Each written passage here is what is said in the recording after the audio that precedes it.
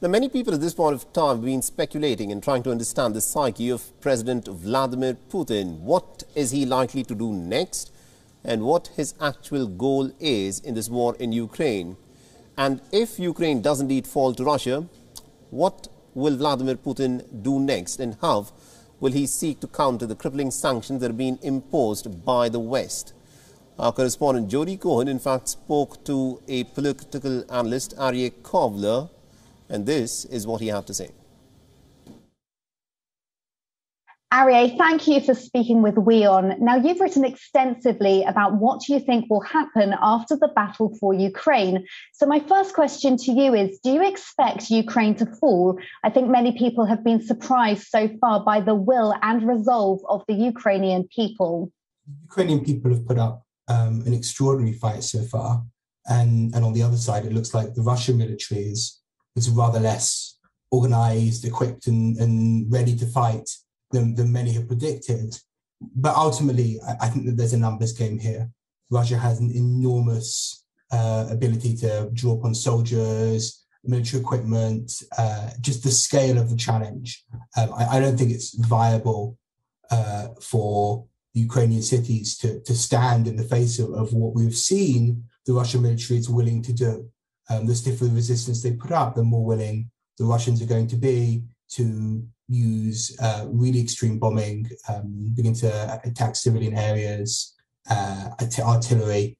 And I think, ultimately, assuming that the Russians continue fighting, that they will take heavy losses, but it's only maybe a matter of time before Russia begins to occupy Ukraine. All that said, it's not going to be an easy occupation. It won't be an end to the war by any means. And I think that it will be extremely difficult, challenging, and bloody for Russia to hold those Ukrainian cities in the face of guerrilla insurgency and urban warfare.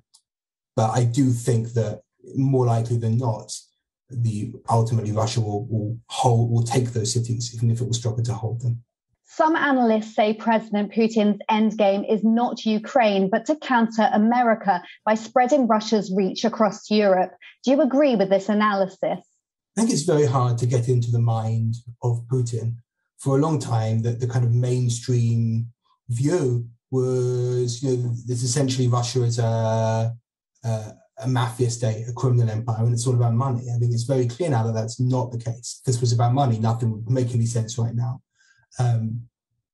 Putin's motivations for what he's doing in Ukraine are clearly something bigger, more ideological to him. Now, I don't want to get too much into the Russian mindset, but there is this kind of fear, paranoia.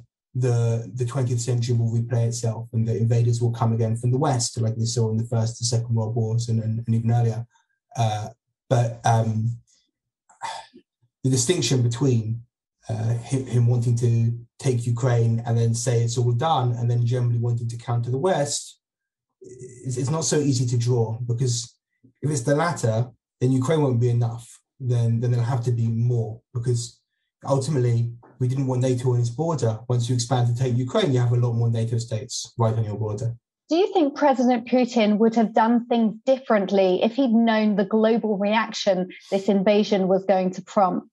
I suspect that Putin and the small number of confidence he has around him were surprised by the scale and the speed of the international sanctions and global reaction that we've seen so far.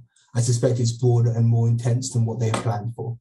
And it may be that in the coming days it will become yet broader and yet more intense. That said, it's not so completely off the map that this shouldn't have been part of his planning scenarios. And okay, we've got to these very, very intense sanctions in just a couple of days, but we would have got here eventually after a couple of weeks or months, or if he'd succeeded in taking Ukraine. So in that sense, I don't think it would have made much difference if he'd have believed some of the threats the Western powers and the other countries opposing his aggression in Ukraine would have made, because they must have been factored in. I think it's pretty clear we'd have got to this level of sanctions eventually. So presumably Putin has priced this in and has decided it's a price worth paying, even if that means essentially closing Russia off to the entire world, the collapse of their economy, the removal of their academic classes who were looking to flee the country, and you know, a kind of long-term, inward-looking North Korea-style isolation. This is presumably factored in. WION is now available in your country. Download the app now and get all the news on the move.